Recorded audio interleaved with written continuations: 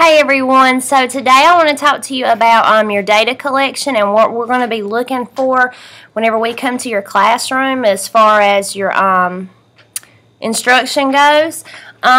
This is the summary form for your students. So every lesson that you teach, you're going to put the lesson number, the date you taught it, and then the score that the child made.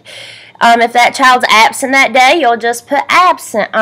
You may only teach a child 2 or 3 times a week, but the dates that you teach them, just put the dates on there that you had them. And this right here is going to be your proof that you were serving that child on that day and that you were giving them instruction. So I actually keep this folder at my front desk.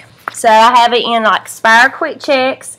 I have 2 groups of SPIRE this year, so I've got Group 3 on this side and then Group 1 on this side. So at the end of class, they'll come up to me and I'll do their quick check. So everything's in this right here. I have it all stapled together. So I'm good to go whenever I start my instruction. I'm not running around making copies of anything. So I have the recording form on front. I have the Form B. I give this to them at the end whenever, so if I finished the short A lesson, I would give them Form B on Friday. And then I have the quick checks also in here, so I give one of these every day. So this is like their exit ticket from class. You can actually give Form A before you begin. Probably if you're in a self-contained class, you'll have more time to do that. I don't have a lot of time to do that, so on Fridays I give a spelling test and the Form B.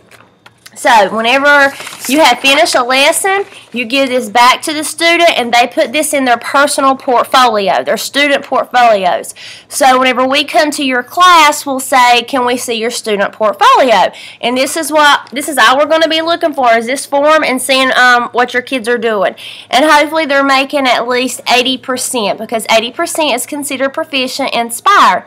If you teach a lesson and at the end of the day you see that your whole class is making like a 60, then you should, that should tell you that, hey, you need to reteach that lesson. So this is what we're looking for as far as your student data forms. Let me know if you have any questions, and have a good day.